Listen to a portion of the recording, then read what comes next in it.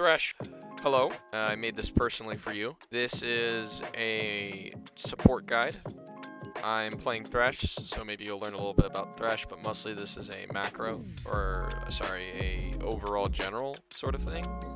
This is to teach lane phase and also to teach mid game and later game. So, Thresh is magic damage, as you can see. Magic. So you can go Relic Shield. However, because of his passive, you can also go Shoulder Steel Guard if you'd like.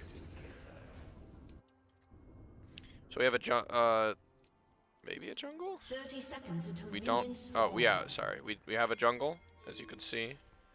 And so you want to help your jungle as best as you can. But you already know this. That's just common.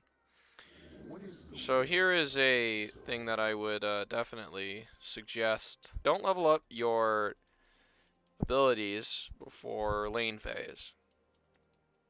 You don't really know what's going to happen in the case of an invade.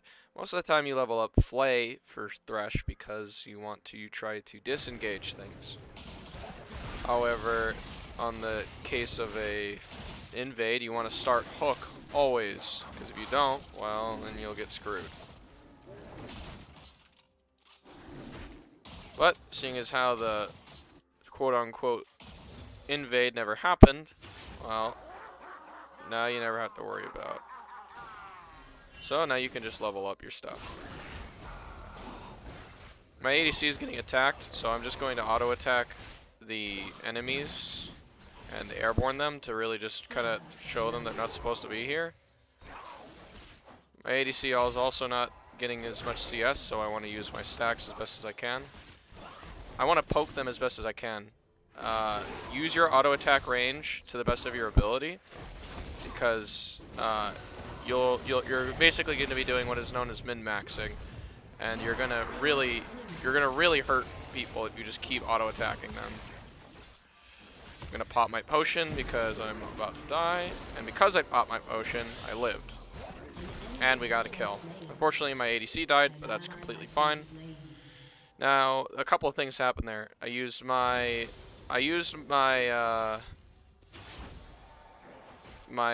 ignite to ignite the Kog'Maw, just in case he got away.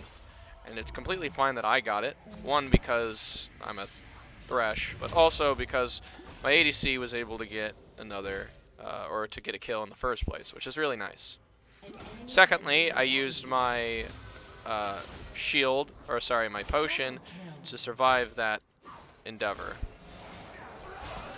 I missed my hook, but that's okay. We can just keep auto-attacking. Sometimes not everything keeps going. We're going to flash for the final auto-attack, but if we miss it, it's fine. Keep auto-attacking as best you can. My hook is almost up. We can keep walking. The Nidalee will be forced to eventually come back to us. Use your Flay, and boom.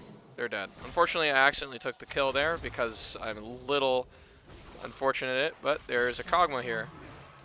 Come on, Mr. Man. I threw my lantern back so that my ADC could take the lantern. Unfortunately, he didn't take it, and so he doesn't get the kill. I'm just going to secure it. There's nothing wrong with securing a kill. If a kill doesn't happen, then it's better to make a kill happen rather than not have a kill happen at all. Now, I might be 3-0, but there's a lot of things that's happening. I'm using my lantern to get my ADC into this fray. Ow. And I'm also shielding him. You need to hit those hooks in cases like those, because it literally is the reason why my ADC lived there. Now, my ADC needs to leave, but definitely that's a good reason why my ADC lived. Fortunately, the enemy ADC is trying to kill me, but what a fool he is. Don't forget to use your stacks. Unfortunately, I'm not really showing that you should be using your stacks, but definitely you should. I use my ignite just to secure the kill because it's already up. Remember, it has a 3-minute cooldown. It's up basically every 3 minutes, which is really good. when you first back as a support, you want to get a control ward, an oracle lens, and buy one of these. As Thresh, you almost always want to build Locket of Solari, but this is a new item, and it's also very good. The reason for Locket of Solari is because of the fact that it gives you 200 health, 20 ability haste, 30 armor, and 30 magic resist, which is really good. Evenshroud does the exact same thing, however, it has, after immobilizing champions or being immobilized, cause that target and all nearby enemy champions to take 9% increased damage for 4 seconds if you activate it. This one is activate Devotion, grant nearby allies a shield, which is really good. That's why I tend to go the other one. Or, that's why I tend to go Locket of Solari, because it's good to have. I flayed the minions back so that my ADC can almost certainly get the CS.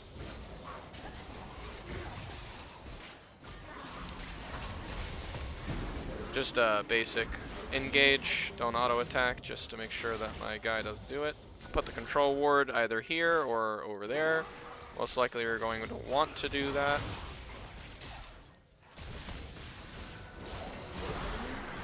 And lo and behold, we just got a double kill for my support.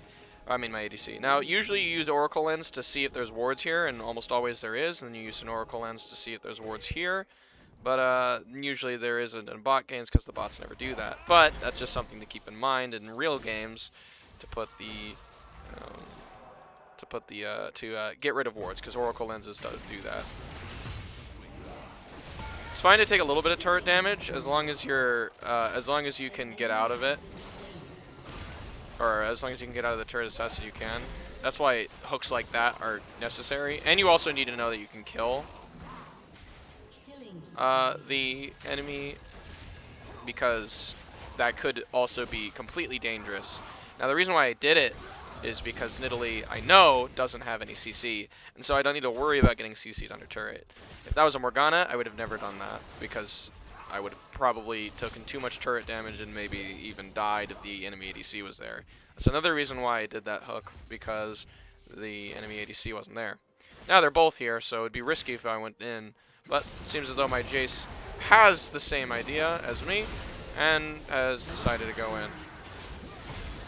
Didn't need to use my Ignite there because we're doing enough damage, so no reason to use Ignite, save it for another engage, or a team fight. That's where moments like Exhaust is a little bit better, especially when you're stomping your lane. You can use Thresh's Lantern, by the way, to negate turret damage. As you can see, I took almost no damage from the turret because of the Thresh hook itself.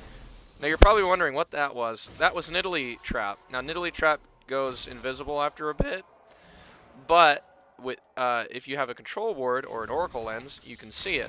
So it's very good to have a control ward or Oracle Lens against Nidalee if you ever go against her, because she very well could have placed traps all over the place and we wouldn't know.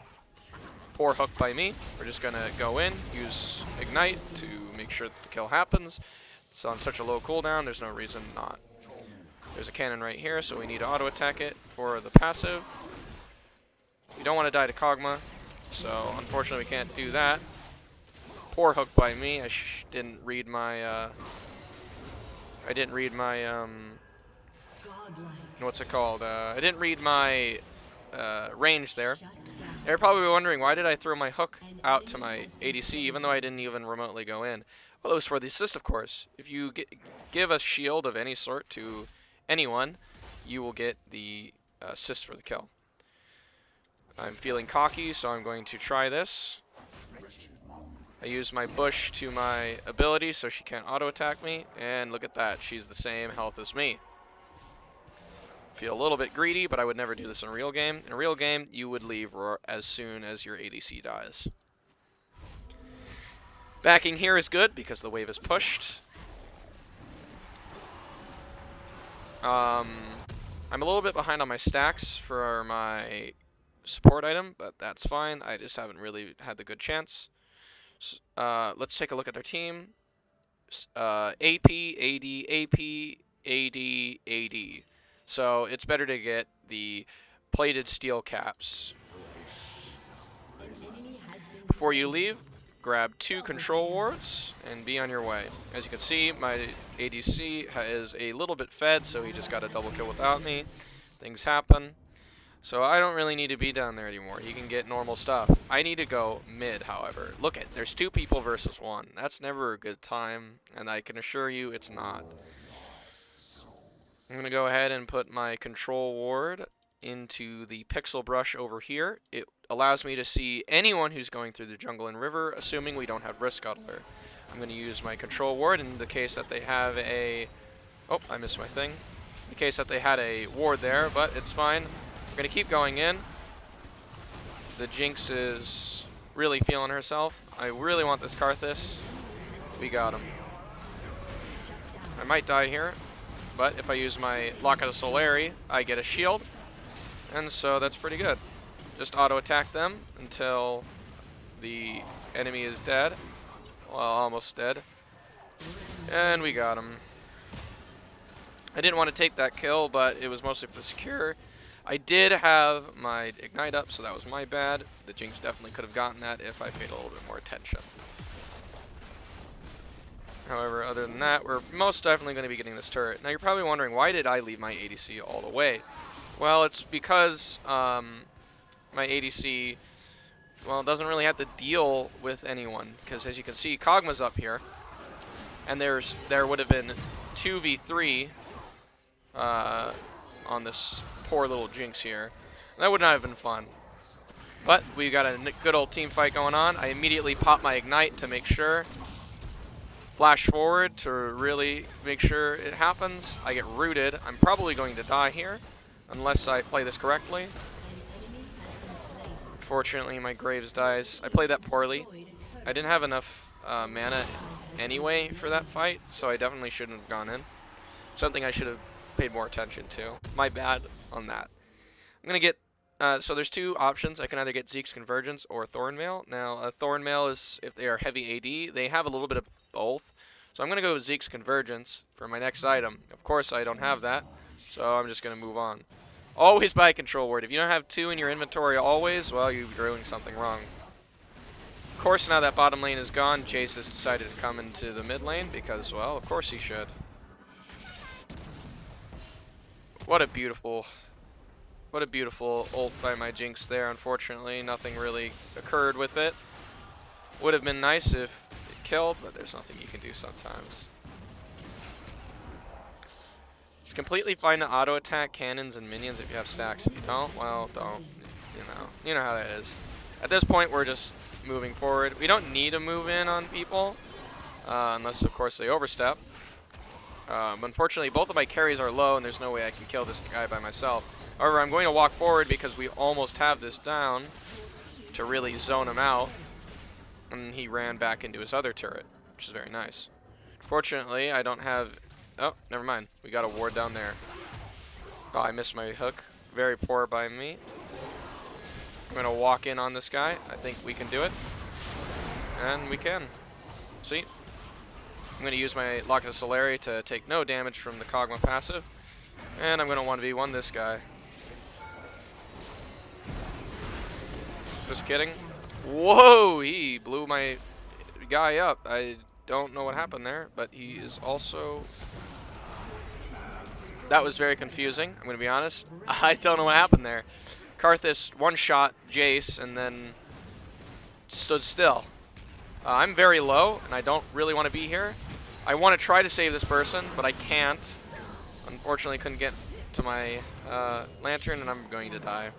Overstay by my team's part and by my part. You want to try to get Glacial Buckler instead of Kindle Gem. Well, actually, that's a lie. Either is fine in any situation. In this situation, they're not doing that much damage. So I want to be more tanky and have ability haste. Neither of these give me ability haste, and I can just straight up buy Kindle Gem. Oh, wait, I can also just straight up buy Glacial Buckler. Never mind, buy Glacial Buckler if you could straight up buy it. If you can't straight up buy Glacial Buckler, just buy Kindle Gem. He went in way too early. Didn't pay attention to where I was on the map. That was unfortunate, but I have Jace coming. Gonna throw my lantern, get him in here. And boom. Oh, I accidentally auto-attacked there. Didn't need to, but that's okay. Notice how I haven't used my Ignite yet. I'm waiting for a more, what you call, scary team fight. I also put my control ward right there, as you can see, because, well, it's very necessary, because you can see the jungler. I'm going to use my Ignite on Leona here, because Leona is very beefy. Of course, as you can see. So, if I didn't use my Ignite there, we probably would not have killed her. Because she's so tanky. She's such a tanky champion. Now, we definitely don't want to go in on this. All we want to do is we want to try to get this turret. Never mind, I guess we do. I keep forgetting. My Jace is extremely fed. And he got a quadra kill. Easy. And I used my Luck at Solari to give him a shield so that he wouldn't take that much damage from the ramped up turret shots that were occurring. I'm just going to use my flash there. It's better for me to use my flash than him. I don't need to flash hook anything at this point in time. Oh, this is getting dangerous. We need to get this turret really fast. Okay, now we can go in. We need to kill this Leona because she's the tank. I'm going to put down my lantern just for an AoE shield, and I'm going to zone these people out because I need to. I'm going to get the hook on the Kog'Maw. Kog'Maw's going to be on me. I might be dead. I'm fine. I'm dead. Ooh, lantern saved me there. Lantern saved me there. It's the only reason why I lived. And now it's time to buy Zeke's Convergence. At this point, it's up to you. I usually get Watchful Wardstone because I can have 3 control wards in my inventory instead of just 2. And also I can have 2 control wards on the map instead of just 1. Which is nice for a support because warding and vision is all you need to do. Uh-oh. They just got a double kill, the enemy. I'm coming. We do have Graves still there, and Jinx is very low. I just am trying to come so that I can save them and get them out of here.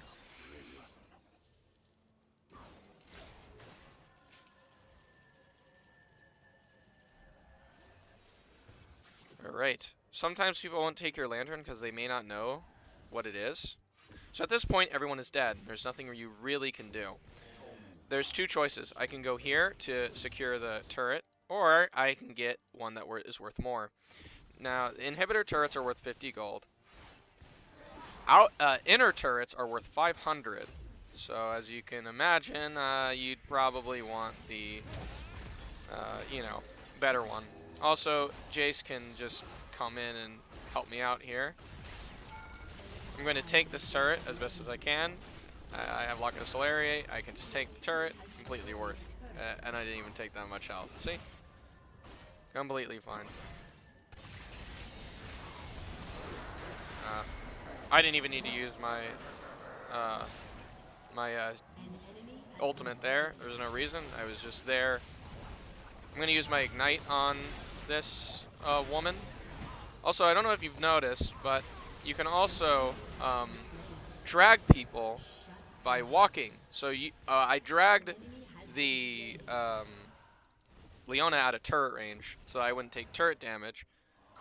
And also, so my Jace really wouldn't take turret damage. Unfortunately, he didn't get out of the turret in time, but basically I got them out of turret range so that we don't have to really fight them under turret, especially since she's so tanky. It's really good to use Ignite against tanky people because it's, such a good thing to do because it depletes their health. Also, it's completely fine to just straight up CS when there's no one in your lane as a support. Assuming no one is coming to your lane. If no one is coming to your lane, then that's fine. Now we just auto-attack this turret. And because I have 1300 gold, maybe not though, because it looks like I need to get in on this. Uh-oh. I've been abandoned. Use my ultimate to try to slow them. Nothing I can do. I had no lantern up. And that was just not a very good engage by the Jinx, but I wanted to at least try. Just sometimes doesn't happen, sometimes doesn't work, and sometimes you just have to leave for yourself. I'm going to get Watchful Wardstone. I tend to get it because it's just good to have. And then it's up to you at this point. Force of Nature is great right now, especially for Thresh. You could get Randuins, because if you do Randuins, briefly slow nearby enemies. Force of Nature absorbs magic damage from any champions, though they have a lot of, they have AD, and their AD is most of their damage anyway. And then there's Thornmail. I'm going to get Randuin's Omen, because I want to be full everything. Oh, I'll let you look at that. The game is almost over. But yes, as you can see, I have 3 control wards that are put in the Watchful Ward Stone, and I can put 2 on the map. Because the other, because the other one is over. Where is it? It's somewhere. I can't find it. Seems though I'm not gonna make it, which is unfortunate, but things happen. But yeah, that's just a little bit of you know, support. Other than that, that's all I have for you, and